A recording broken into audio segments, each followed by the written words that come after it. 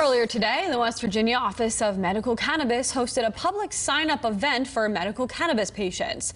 The goal of the event is to provide in-person assistance to people who are having a difficult time registering as a patient.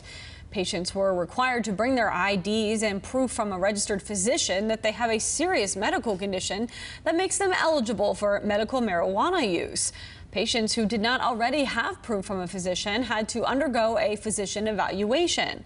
The OMC says patients can call for help and if they are struggling to register online. If you have a friend or a family member that can help you, if you're not computer literate yourself, that's very helpful too, but definitely don't wait because we expect a big rush of patients once they find out that the dispensaries will begin opening, and we don't want a backlog of patients. We want them to be able to get their cards as soon as possible. To date, OMC has received almost 3,000 patient applications for medical cannabis, including almost 20 people today.